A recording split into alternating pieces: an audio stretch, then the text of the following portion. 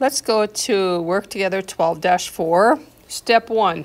Prepare Judy's Fashion's general account check for the pay period July 15th, 2020.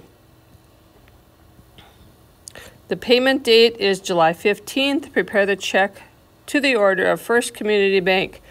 The payroll account is listed there, and you will enter manager's signature on the check in the appropriate field for the signature. Okay, so you will use the information here because that is our total net pay. Remember, we are writing out one check to the general fund, and from that general fund, then we will be issuing checks, payroll checks. Okay, so the date,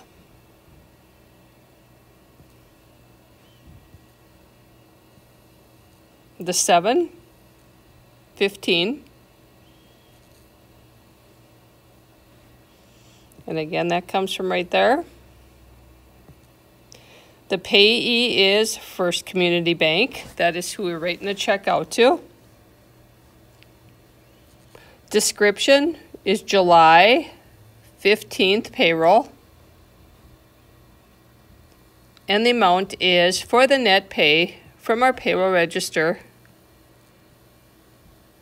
That gets put right down there. Okay, so we wrote out the stub or the voucher form. Next, we are going down to the check to write out the check, and remember that is going to our general account fund. Okay, so the date, 7/15, the amount in numbers,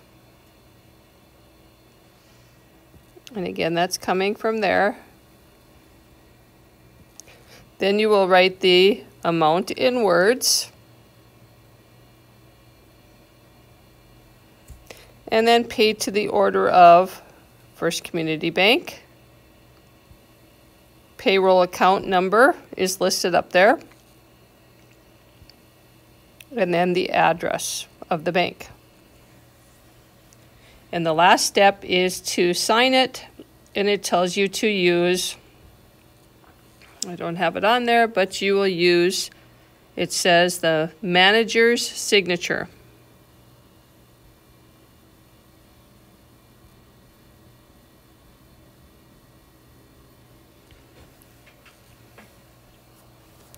Okay, moving on to part 2 is a little bit lengthier. It says it's a payroll check for E. Johnson. Complete the payroll check for Edward P. Johnson for the pay period ended July 15th. The payment date is July 15th. Enter the check in the appropriate field for the signature. Record the payroll check in the payroll register. Okay, so we have the information here. We take a look at that. We have this right here is, let me just go back here. Okay, so this part here is last paycheck. This is a stub for this pay period. This is the check for this pay period. And down here you'll see the payroll register. And that's the information. We'll use this information. The first check we're writing out to is Edward, right there. Okay. So let's go up to the top here. You can see that his pay is listed right here. So we will take that information. I have to keep scrolling up and down, but you can follow along there. And we will write the gross pay, the overtime pay. You can see that's from there. And the total pay. Okay, so those three items right here, here, and here come from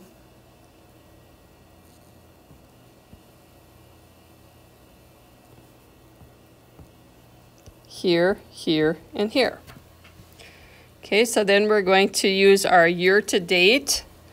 So we're going to take our total earnings of $1,432.50 plus the previous earnings, $1,700 or $17,218. And that amount goes right there.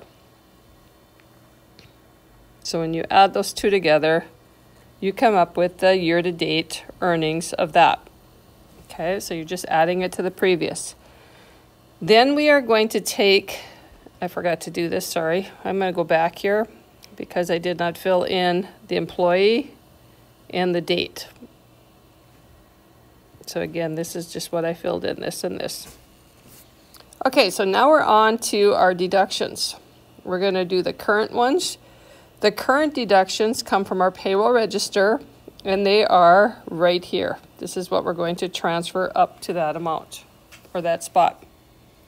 Okay, so let's go up there, and we will transfer those numbers from your payroll register, and the total, and the net pay. Okay, then to figure out the year-to-date,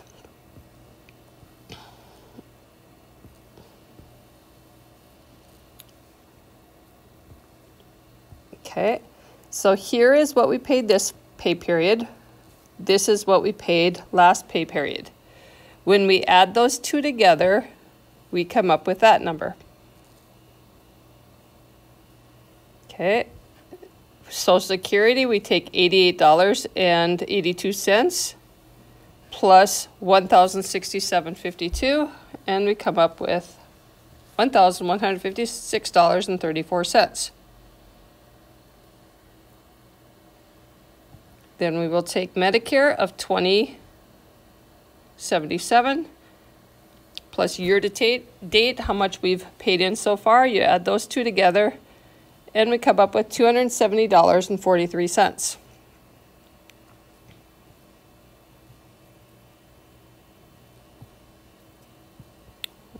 Okay, our next, take our health insurance, what we've paid for health insurance before. We add those two together, and we come up with $780. We'll take our retirement, what we've paid for retirement before,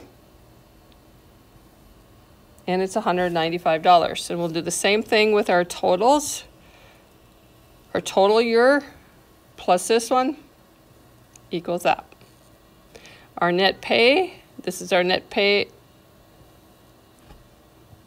This is our net pay for this fiscal period, or for this pay period. We will add it to our year-to-date pay period, and we'll come up to that. And so that's what the check stub would look like. Now we're ready to write out the check. Okay, so we're going to go the date, July 15th, paid to the order of Edward P. Johnson. The amount, $1,186.91.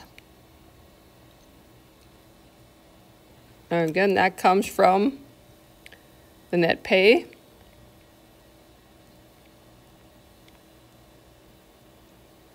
And that's also right up here, both spots.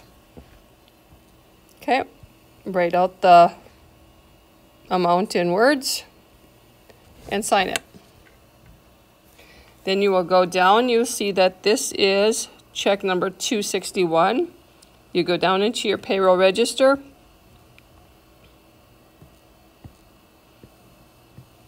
And you would write 261 in your payroll register, right down here.